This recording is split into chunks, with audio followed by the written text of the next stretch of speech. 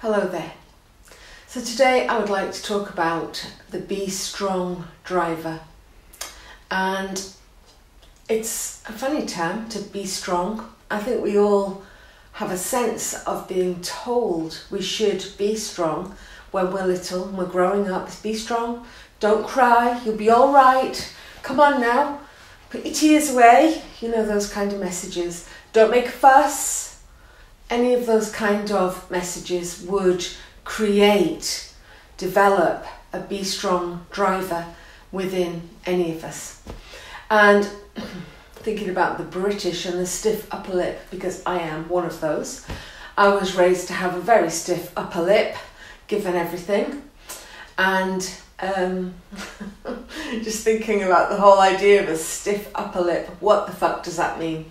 I guess it means that when we start to feel tearful and emotional, maybe our lip quivers. You know, you notice it around the mouth.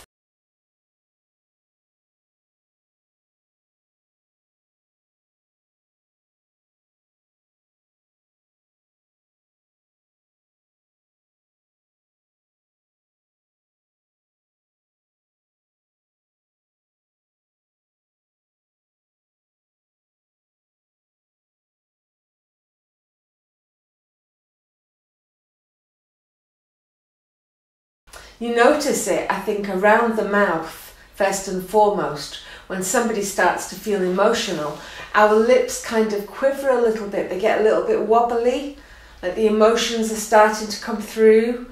The tears might be working their way towards our eyes, and our lip gets wobbly. And I think that probably is where the stiff upper lip comes in. It's like, keep it stiff, don't let the tears out, don't get emotional, stay strong.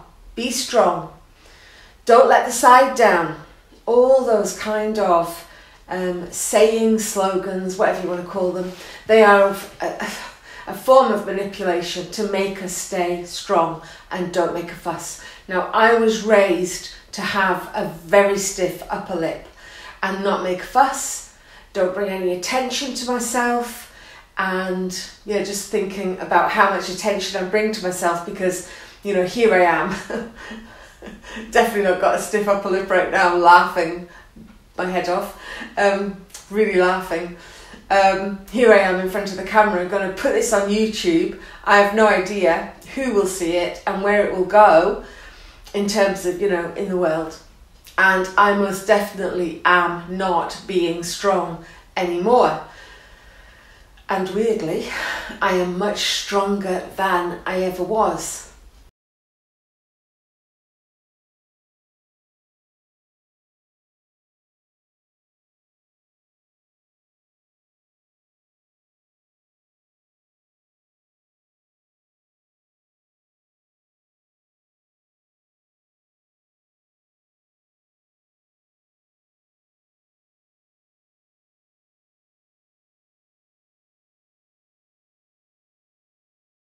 So this may not quite make sense, and I'll explain a little about it. So the Be Strong driver is something that is forced upon us. We're coerced, we're manipulated to keep the stiff upper lip, not let any emotions start to wobble forward or come through from our eyes. We have to keep the stiff upper lip. We're forced to. If we don't, we'll be disapproved of. If we do, we will be approved of.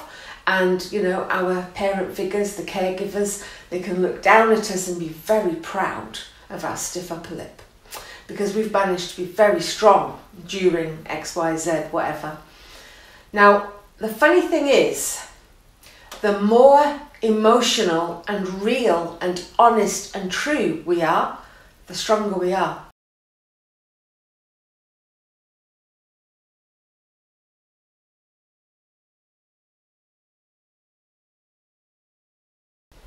So to me, it makes complete sense that if we are allowed to be our true self, if we are allowed to be emotional and have a wobbly top lip, then through time we're going to be very strong. The fact that we can be true and real and authentic and, you know, true to ourselves, honest to ourselves, the more the stronger we are. So when we're coerced into something, the truth, which is the wobbliness, the emotions, they're wanting to come out in response to whatever that thing is. The parent figure says, be strong, put a smile on that face, don't you dare cry, put those tears away, not interested in any tears, those kind of things that parents will say to children.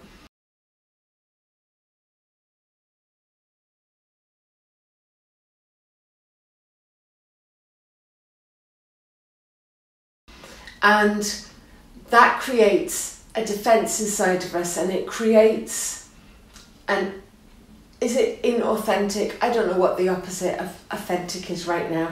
It's left my brain.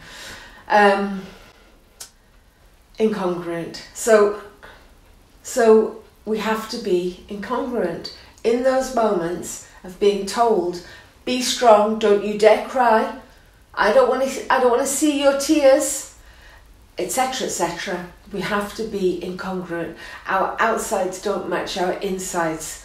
Our insides want to cry and feel wobbly, and our outsides are having to put a very stiff upper lip expression on our face and pretend to be fine.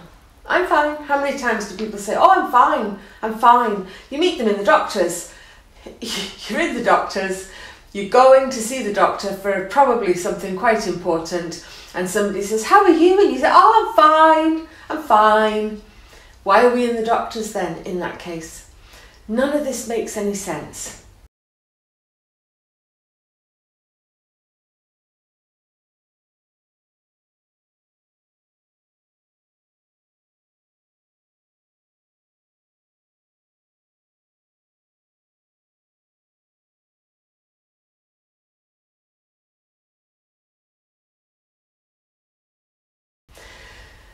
And when we are taught to be strong, and I imagine you probably were taught some version of being strong, some version of it. When we're little, our be strong driver is the thing that shows up first. As soon as the parent has planted the seed in our mind, you be strong, no tears, don't want to hear any bubbling from you. As soon as that's been planted inside of us, every time we come to cry or feel emotional, then that be strong comes across, the message. No crying, no bubbling up, I don't want to see any tears. All of that will be uppermost inside of us, and we will have to find a way to, I'm thinking about that, Botox our face into absolute stiffness so that we please the parent. Now, later in life, we'll still be doing this. We'll still be doing the be strong stuff, and the parent might be dead. That parent figure who taught us to be strong may be long gone, and yet we still do it. Why is that? Why is that? Well, because it was trained into us. It was something that was taught to us by an authority figure. We took it in as a blanket rule. It's like we swallowed it whole. We didn't chew it and say, oh, there's a bit of this and there's a bit of that. It goes in whole and complete. Do not cry under any circumstances. What will people think of you? And so they're using shame as well.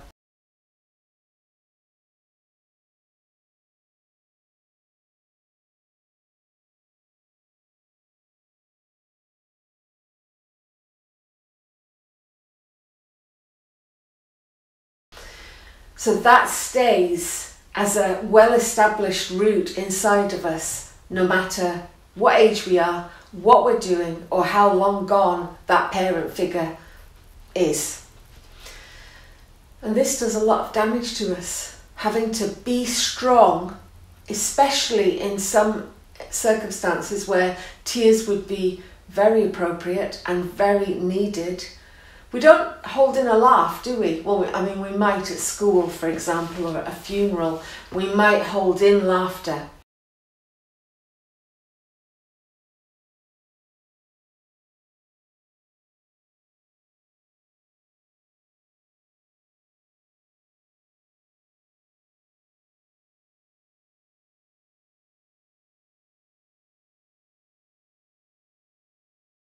But generally, 9 times out of 10, if somebody says something funny, we laugh.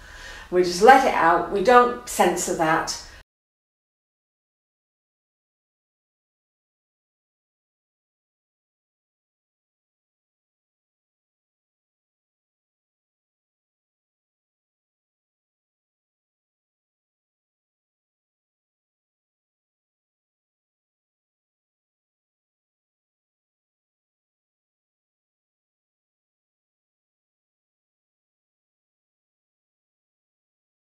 But if it comes to the crying, the not being strong, that's a different thing altogether. So shame, manipulation, they are used to keep that child in check. And your child is still inside of you. Doesn't matter what age you are, your inner child is still there, trying to do her or his best to please the parent in our head, in our mind. We carry that stuff on.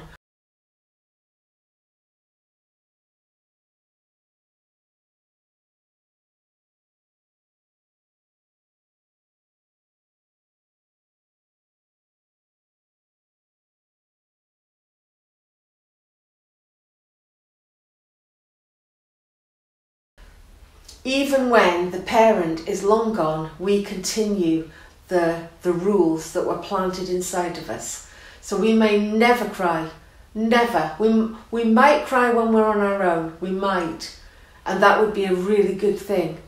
But it would be really wonderful if we could be our true emotional self, whether that's laughing, crying, angry, whatever it is, just be ourselves in the moment.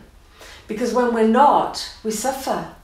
And you know, I'm thinking about a story from how old would I have been? Maybe, I don't know, 12 or something, maybe say 12 years old.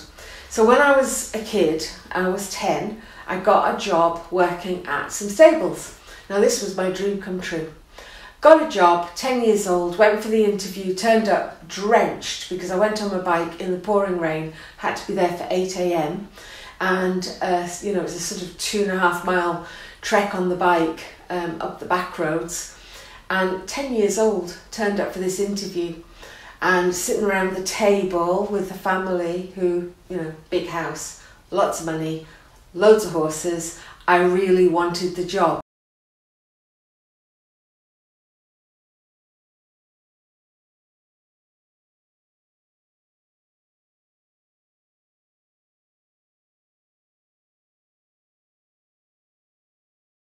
Really, really wanted the job. So I wanted that job, so I was strong in the interview. So I turned up drenched, pretended to be fine. I was uncomfortable as hell, steaming. Can you imagine being inside a warm house with soaking wet clothes, drenched hair stuck to my face, my head, and say, I'm fine, no, I'm fine, I don't want any fuss, no, I don't need a towel, no cup of tea.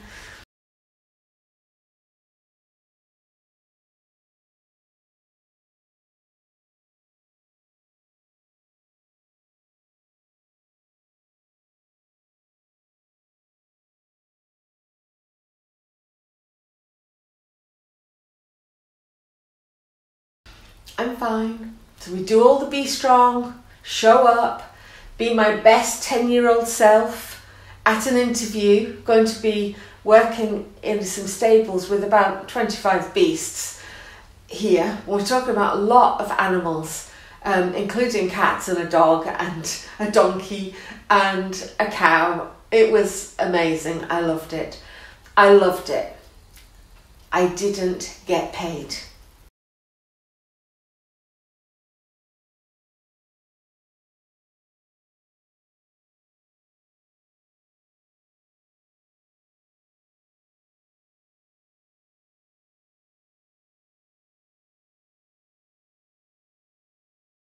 Now here is the first thing that went wrong for me. There's no pay.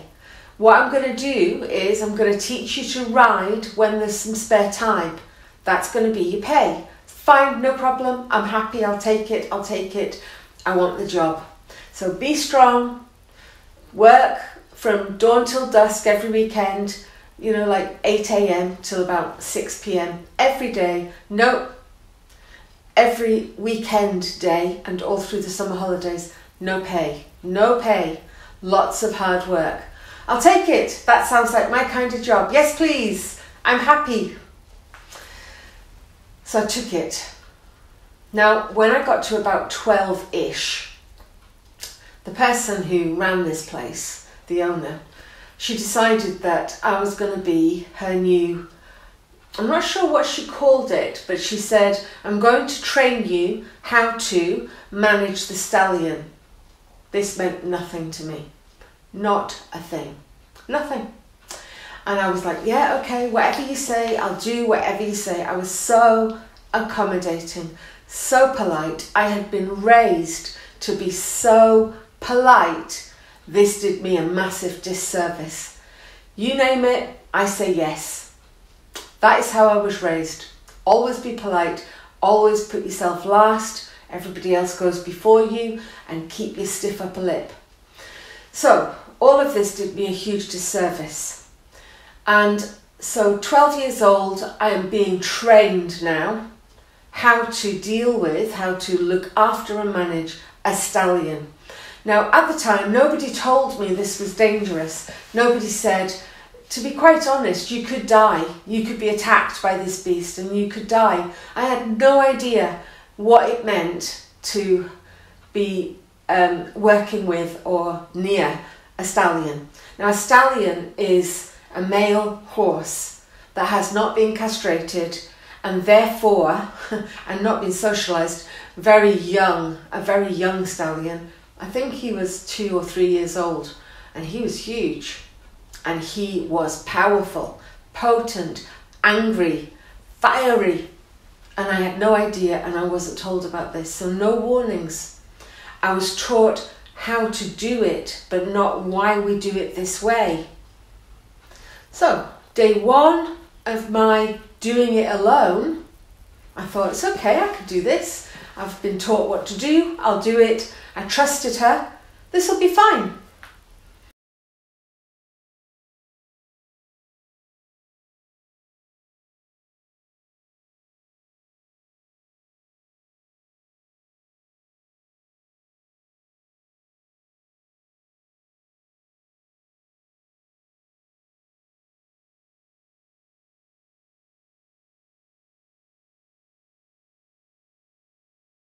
So the first day of me being this, step up in my job, no pay still, I went in and did all the things that she told me to do, which was to tell him to get back, and really yell at him so that I would take control of his space. Went in, did that, he flew at me, he attacked me. I was bitten on the fleshy part of the back of my shoulder. I leaned over to pick up his bucket and he flew at me and bit me. Now, that bite, I have never experienced pain like it in my entire life as that bite that day. I was in shock. I can't tell you the way I felt. I can remember it right now. So it's still alive in me. This isn't a memory really. This is alive in me. So I grabbed the bucket, got out, locked the door, locked the top door, because the stable had to be locked top and bottom because I now know he was a dangerous animal. I didn't know. Nobody told me. Now, my be strong kicked in just like that. Just like that. Don't tell anyone. Don't make a fuss. Now, I know that I had a huge wound on the back of my shoulder.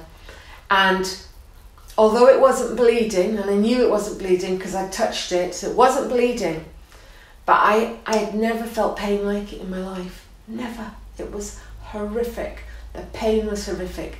And the whole of the right-hand side of my head, neck, shoulder, upper back, my arm, everything was stiff with pain. Stiff. So stiff. Couldn't move.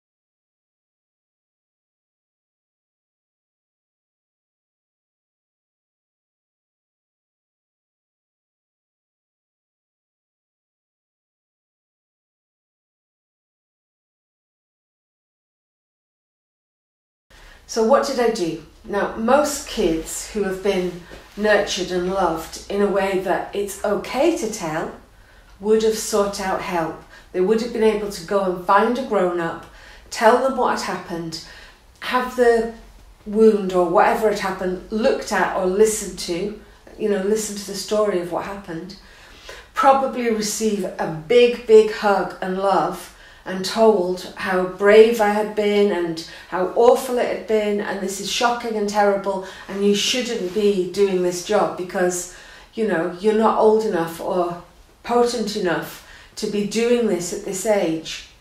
That's the stuff that I needed to be looked after. What did I actually do? So my be strong kicked in. Don't make a fuss. Don't tell anyone anything. Keep everyone's secrets for them.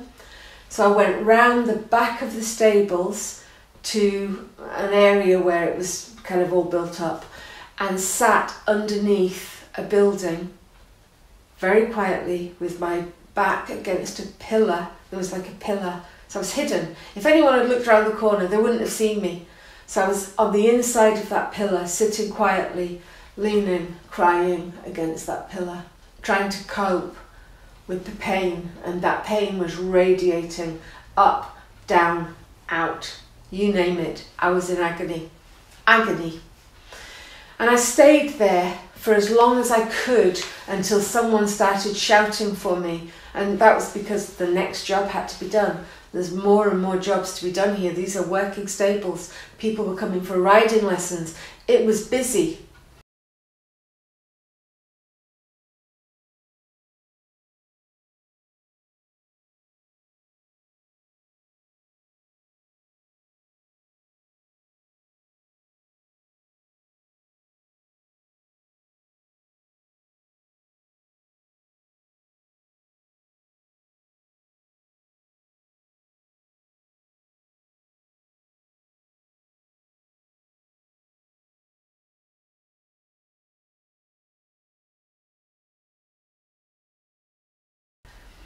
So my Be Strong driver kicked in. It wouldn't let me make a fuss. It wouldn't let me tell anyone. It wouldn't let me get any help.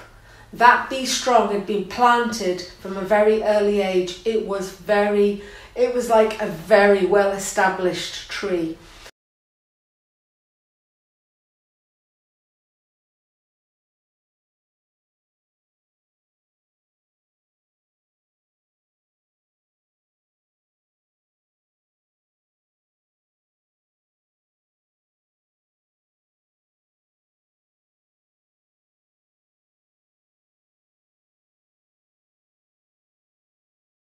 So I stayed there for as long as I could, trying to recover from the attack.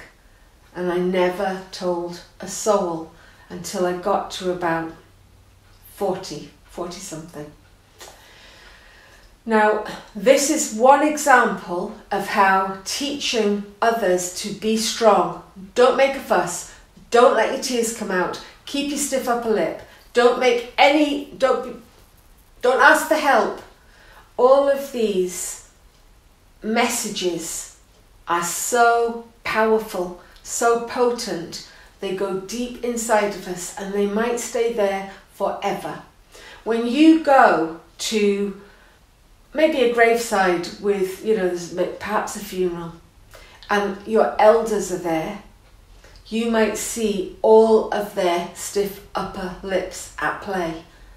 They won't let out any emotions. They won't say anything. They won't make a fuss. They won't look at anybody. They will stare straight ahead at the job in hand, do the biz, get back in the car, leave. There will be no fuss, no tears, no upsets. Nobody will say a thing. And that is because of that slogan from, I don't know, is this Victorian? Maybe it goes way, way back before then. Who knows? Yes, it probably goes way back because, of course, we have to be strong to keep the family secure and safe within the community, i.e. belonging. It's very important for survival way back. Now, it may seem like a trivial thing to tell the story of being bitten by a horse and going and hiding for probably half an hour and not saying anything, never saying anything. But this is actually a really big deal. It's a very big deal. I experienced a trauma, an attack, and that has still stayed around inside of me, even today. As I tell you the story, I remember it so vividly and clearly. That really is information for me to take on board, that this hasn't been dealt with yet. It's still alive in me because it's so vivid, so real, as if it's happening today. You know, I'm hiding behind that pillar with that pain. But the whole point to this story is I was given a be strong message from a very early age, and that has stayed with me forever.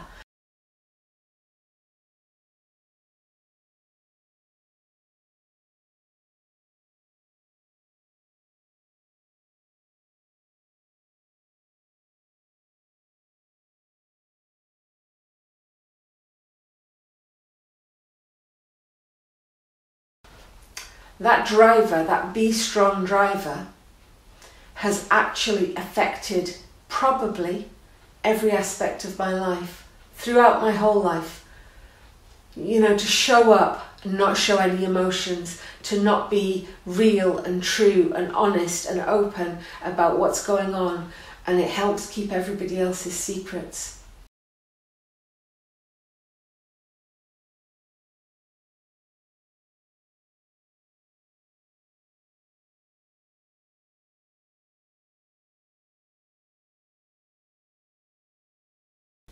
This keeps other people's secrets, and usually those secrets are not good. These are not good secrets to keep.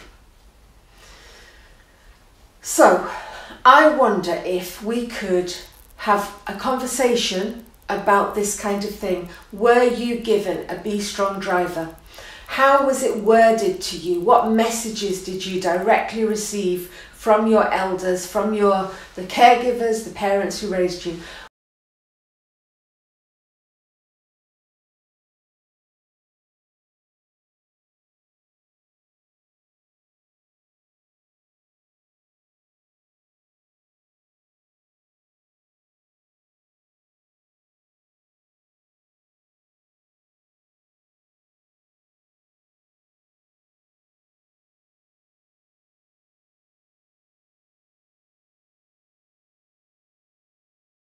What messages did you receive? How did they say it to you? Was it with threat? Was it very in your face and don't you dare?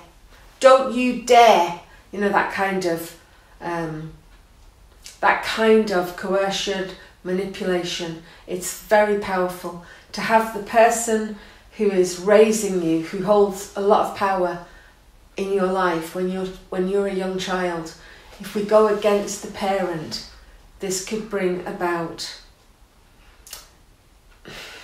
so much rejection and shame initially, and it could be being scapegoated. It could be that you won't be welcome in the family system.